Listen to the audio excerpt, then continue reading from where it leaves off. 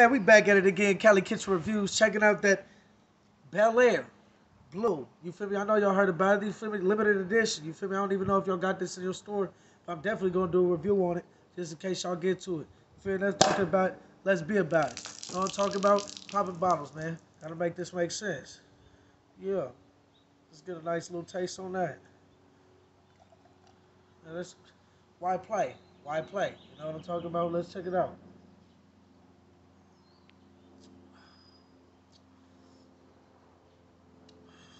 Okay.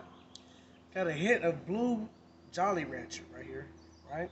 But not on the sweet side, on the champagne side. If you could even imagine that right there,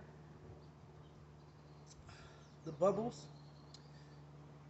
There are some good little bubbles on it. You feel me? But I don't know if you can really tell. It's not big bubbles. It's little fizz right here. You feel me? So they definitely did something different than the rest of them. You know what I mean?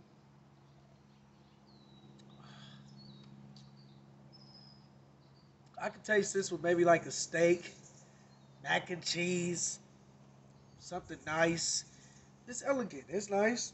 You feel me? Again, that's Belaire Blue. You feel me? They did nice. You feel me? Nice little presentation. Nice little taste. Yeah. Hey man, don't take my word for it. Tell you, you feel me? Go check it out for yourselves. You feel me? Go get yourself a board, man. Fist Cali Kitchen Review. Sign it out. Yeah.